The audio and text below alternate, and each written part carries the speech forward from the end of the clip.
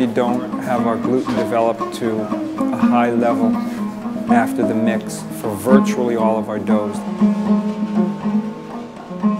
We allow the dough to develop more strength through time and through folding. These are the best friends of bakers. Up to a point, the more time you can give your dough, the more structure there'll be in the dough environment, which can translate into bread with better flavor, better volume, better visuals, and even to a certain extent better keeping quality.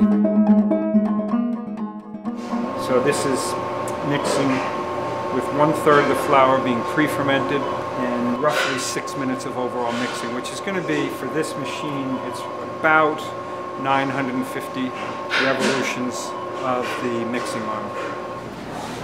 This is our pouliche. Very, very bubbly and ripe and fragrant.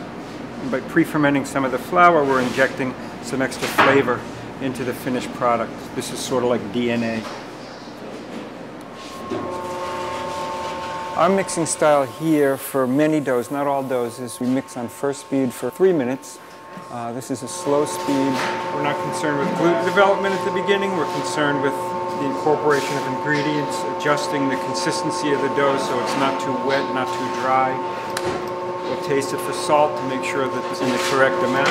Then we'll go to second speed. That's the phase during which we're getting the majority of the gluten development. Okay, when we're at this point, the ingredients are almost completely incorporated. Okay, when we look at this, it has no development. It's very shaggy, it's very tacky. There's no gluten whatsoever that's been developed at this point.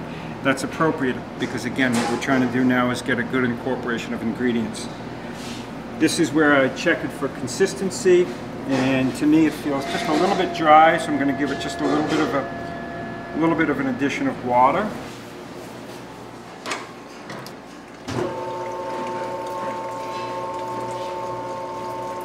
As a rule, we always begin the mixing on first speed to get the incorporation of ingredients. And second speed mixing is going to be determined by what kind of dough it is, what the particular characteristics and needs of that dough are. That's a good consistency now. I like that better. And even after just 40 seconds on second speed, we start to see at least the beginnings of some gluten development. Yes, it still shreds pretty readily, but I can feel a little bit of structure starting to come into the bowl.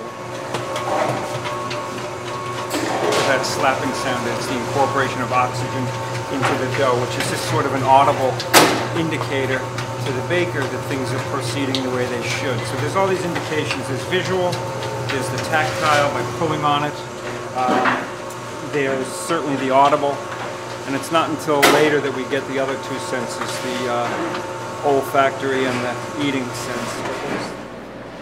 Now, after 2.5 minutes on second speed, you can see that there's been quite a lot of development. The dough has some backbone, it's got nice structure, so that when I pull, it resists my pull.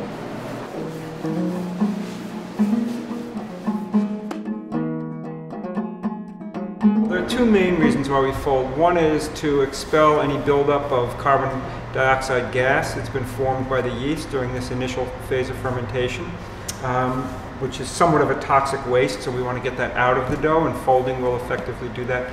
And the second reason we fold is because it's a way that we can add more strength to the dough environment. When we were mixing it, we intentionally mixed it a little bit light so that we could preserve as much of the flavor, the carotenoid pigments, as possible. And now, in order to bring more strength to the dough, since we didn't do it in the bowl, we're going to do it through the act of folding. So we'll get flour on the bench. And as this comes out, you'll see that it's got a kind of flowy nature to it. What's happened is the gluten strands have somewhat reverted to their kinked up form. The act of mixing elongates them and strengthens them. And then during this period where it's been undisturbed, the gluten somewhat reverts to its original form. So by folding it, we're going to re-lengthen the gluten strands, as you'll see very soon.